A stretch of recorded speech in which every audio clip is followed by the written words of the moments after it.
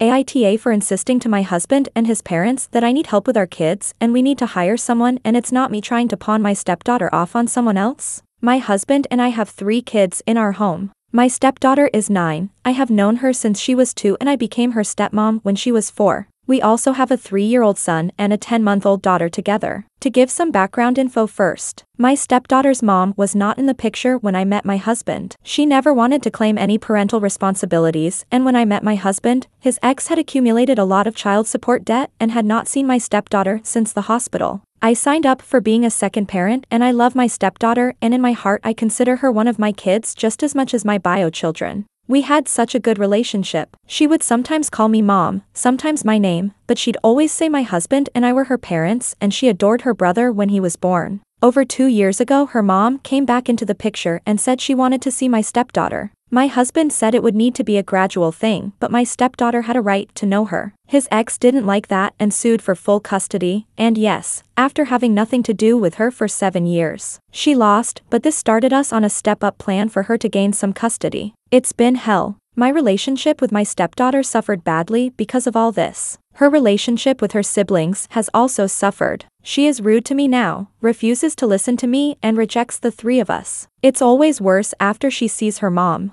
My husband took this issue to court and the judge made it clear he will never sever the relationship between mom and daughter, no matter what. I'm struggling. If I give her the time and attention needed, it comes at the cost to our younger kids. But if I focus just on them, it's not giving her the time and attention she needs, and the counselor told us she needs to see I'm not going anywhere. She really emphasized that it was important. The counselor even spoke to the judge, a different one this time, and the judge said he was going to follow the previous judge's decision that contact is never to be severed between mother and daughter. My husband brought this issue back to court because it was getting worse. So now we're at a point where I can't be in charge of all 3 at the same time all day, especially now school is out, but even during school time it's too much. I told my husband we need to hire some sort of helper for me with the kids. He was against it and told me it was a big expense after we spent a fortune on court and therapy. His parents heard us talking about it the other day and they jumped in to say I wouldn't do this if all 3 were my bio kids and I just want to pawn my stepdaughter off on someone else. I insisted this was not true to all 3 and I insisted I needed help because the kids will suffer in the long run and so will my mental health. My husband felt guilty because I got very emotional, but his parents said I just proved I wouldn't do this if they were all really mine.